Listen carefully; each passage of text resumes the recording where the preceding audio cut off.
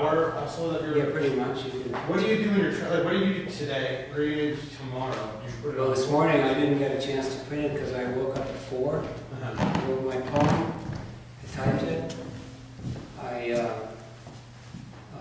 put it on my blog. And I so I just posted and then I left. So it was all in the dark. It's a little different.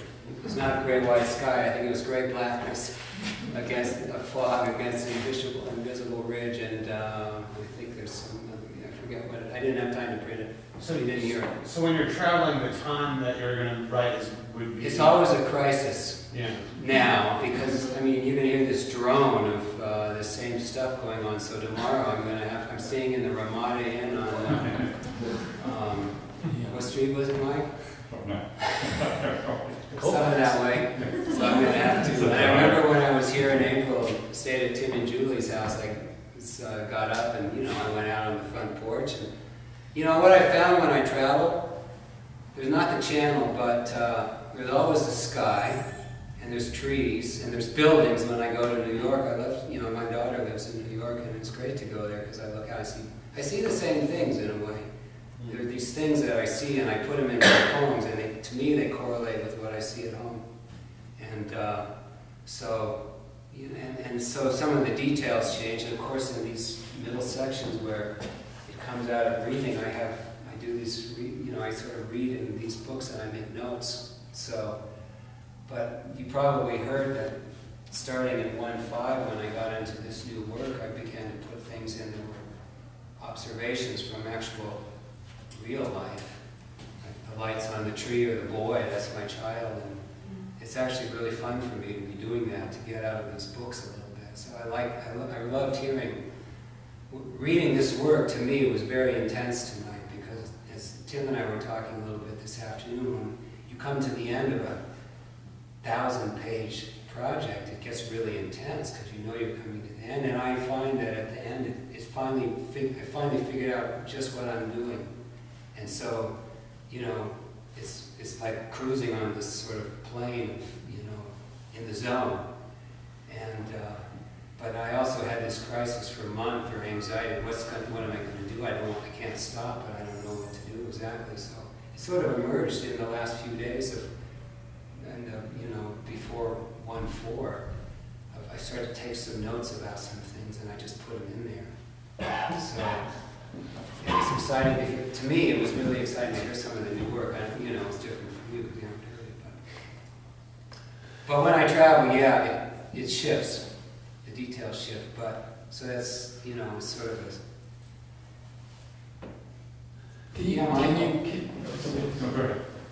was just going to say, can you say anything about, I don't know if there's any sense to this, a relation between your work as a writer and what you're just talking about, and what you've done with Having a Bee. I mean, it's sort of a kind of a maximalist, minimalist kind of contrast a little bit, because it's been, I think you've done like one book a year, maybe, or not even, obviously. You started in, was it 86 to do this. And, I don't know, I just find that an interesting sort of dynamic. It's been there hasn't been a schedule of one a year. I think when I started, I was publishing more books. Sometimes there was a couple a year. Yeah. And I can go into that story about Avenue B, but to me, the more interesting correlation in some way that I'm trying to think about is figure out is the correlation between the work in reading the unseen, the idea of offstage act. This is the book that Counterpath published about offstage action in Hamlet, which, a series of essays I wrote over 15 years, just one at a time. Then I realized, there's this topic here. What things that happen in the play that only take place in words, like the death of Ophelia in the stream is reported in Gertrude's speech. The ghost reports his murder in the orchard. Hamlet tells about his voyage to England in letters and in speech. All these kinds of things. So, in some way, I'm getting off your question, but not for long. you know, the things that you know, these poems are looking at things which are not in the poems, they're only in the language. You know, so the world is coming, you know, the reality of events and action are being transcribed in words. I just finished an essay that I was asked to write for some publication you might know of. I didn't know. It was called American Poet. And it comes out from the Academy of American Poetry, I guess. And she wrote me and asked if I'd write about the serial poem and my work. I thought, sure, I'd like to. So I wrote about, and it's called Words as Things, and then a parenthesis, action events. But, you know, so I've been sort of thinking about my work and the way in which the words in the poems are sort of pointing to these things which are taking place elsewhere off stage and so on. But as far as Avenue B goes, it was, if you wanted, what was your question then, Michael? Because you were asking about writing, I think. Well, what was your question? Well, Michael is my friend from Bolinas. We came on the plane together, and he has he's a painter and has a opening of his show in the Fort Collins Museum tomorrow. So anyway. Well, I had a question. You know, the beginning and the end of the poem is very specific and chosen. Yeah. And the center of the poem, I mean, this is maybe my ignorance about contemporary poetry, but is a found object, and yet there's something, you know, you've chosen what to find the stuff, and how do you do that? Can you talk about that, or how do you make those choices? Because while it's random and it's kind of very well thought out, I mean, can you talk about that at all? I mean, is there a certain framework or a certain type of thing that you read or that you're looking for? No, I have specific things that there are like 6 or 7 books that I look at, and I find materials, and I find words in them, and I put them into notebooks, and there's something almost, there's a technical quality to a lot of it also, and I'm curious about it.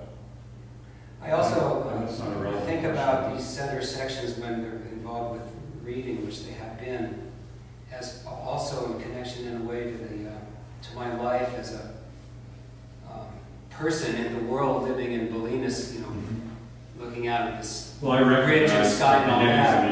And the last 2 lines are always things that I see when I'm surfing. You know, I go out in the water every day, so that's the channel, the gulls, the horizon, the point. I go out, as you know, obsessively into the water, and one day, and the next, and I write things down. The next day, those things show up in the poem. So there's this being located in this place, Bolinas, California, an hour north of San Francisco. Well, how do you locate yourself in the center? You know, in the found. Well, the centerpieces are like readings that are related to. They're like essays about. It's like a critical. I mean, they are thinking about what this whole endeavor is about, and thinking about the relation between language and thing, the word and the thing, and the space and the spatiality. These poems are architectural. I was talking about architecture, that these poems are shaping events and codifying of them, and giving a kind of structure to you know, this organic world that we live in, and also they're a shaping of time. You know, there's a sort of ticking of a clock that is going by in a kind of way that, you know, is attempting to or trying to sort of enact these things or realize these things in the language that's taking place. So, and to think about it. You know, the middle parts are sort of, they're abstract. They're like thought, thinking about things that are also physical. Okay.